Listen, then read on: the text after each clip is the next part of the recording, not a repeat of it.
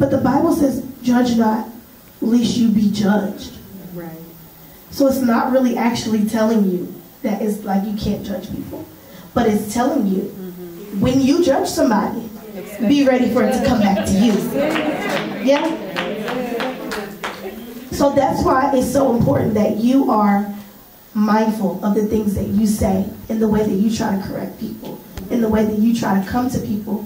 Make sure you look in that mirror real quick and ask the Lord, am I in alignment to say that to this sister?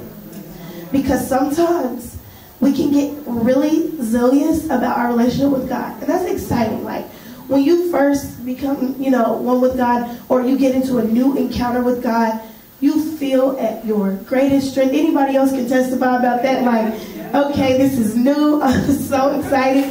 I'm ready to tell everybody about it. There's nothing wrong with that at all. But the Bible also talks about being quick to teach. That's good. Because when you are quick to try to talk about the things of God and tell other people, know that the Lord is now holding you to a greater standard. Yes. So count it not strange that your pastor or your leaders are trying to spare you from some things. Because some of you may feel like, I'm anointed. I'm ready for this. I can do this. I can preach. I can prophesy. I can pray. But you got to wait. God's timing is everything. Everything. I would rather be in God's timing than mine. I would rather obey God when He tells me to go than to release myself to go. Because when you release yourself to go, you are releasing yourself without a covering. Can I talk to you about covering? One thing that society has come really common with, and I blame social media on everything, but again, I really do love social media, guys. I used to want to be a news reporter when I was younger, and I used to do videos.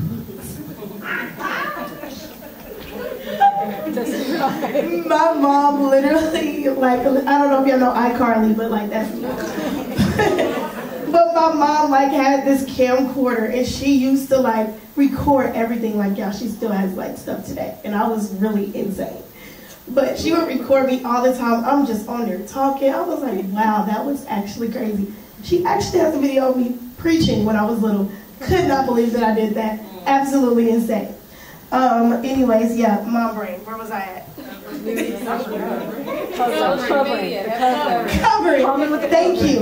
If you do not have kids, y'all, I used to have the best memory.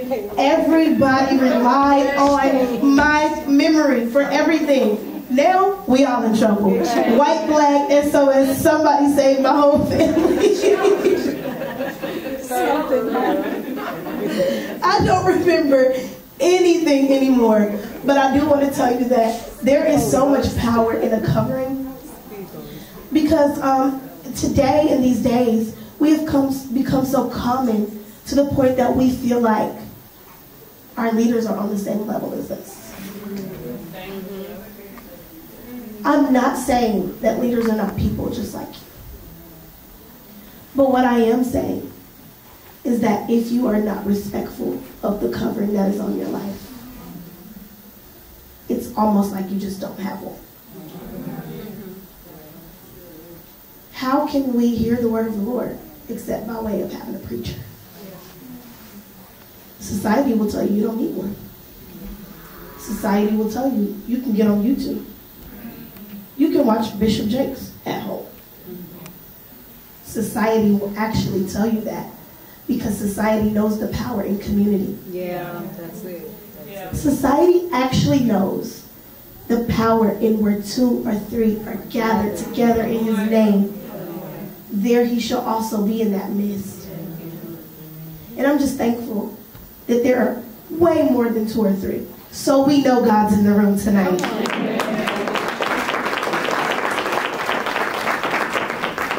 And what's your name? Tamaya. I don't know, when I came in the room and I looked down, I saw you in the spirit. It was almost like you were running from something. I'm not sure of your past or where you were trying to go.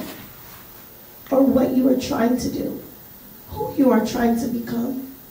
But I want to tell you tonight that the Lord says that there's grace for you, and there is a call of God on your life, and the pressure that you've been feeling has been gone all this time.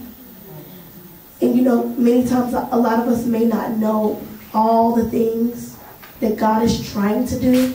A lot of us may not be as accustomed to the will of the Lord as everybody else. But I want to tell you tonight that as you tap into who you are in God, He's getting ready to drop a lot of things off of you. When I talked about relationships, I thought about you, because there are some relationships that have served you no good. And then I even see some that you think are good for you, but behind your back is a whole different story. And I want to speak to the betrayal, the reoccurring betrayals, where you always feel like you're left in the dark. You're the one left with the broken pieces, and everybody else is moving on. I want to tell you tonight that God had you in that place because He's getting ready to get glory out of you. There's going to be testimony when I look through your hands working for healing. That your story is going to heal so many women and girls. I see you empowering women and girls. And that it will actually become like an enterprise for you. Come on. That will actually be, your ministry will be your job. That you won't struggle, money won't be hard for you. Money will be easy for you. You will be able to speak it, and it will come easily for you. Can we just thank God?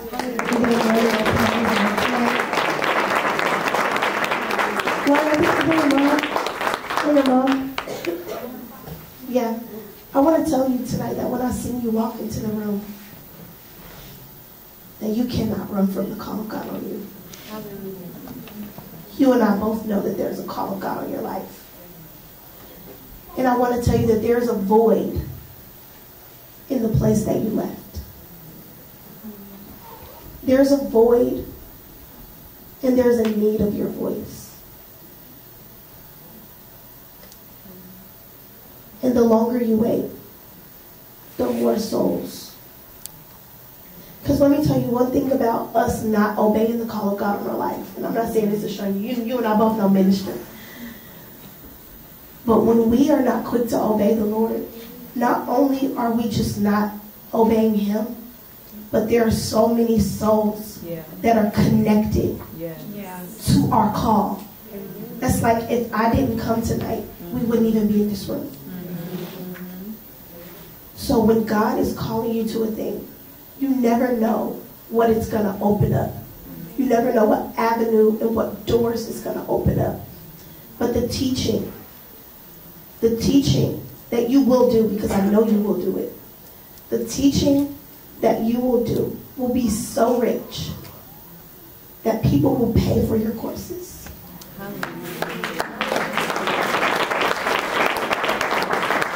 I know that it's difficult, and I know that it may not be something that sounds very interesting right now.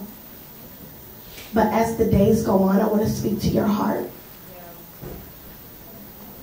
Because I see hurt.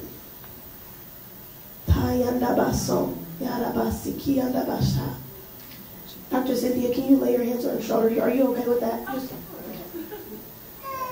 I want to speak to the hurt that has happened in the past that has caused you to be like you have that stony heart, to the point that you don't want to do it anymore because people play with you.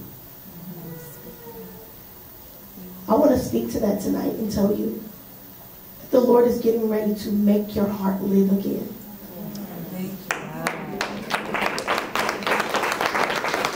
And as your heart begins to live, I see a healing on your family. I don't know anything about your family. I only know Lauren, and we talk about great stuff. But I want to tell you that your voice and your heart is connected to where your family is going. Can we just give God a praise for that?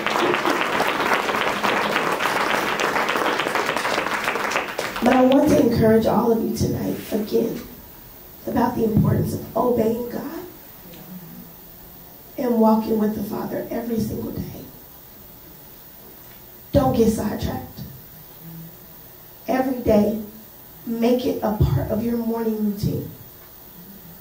I don't even like listening to music, but I've made it a part of getting up in the morning and listening to at least one worship song.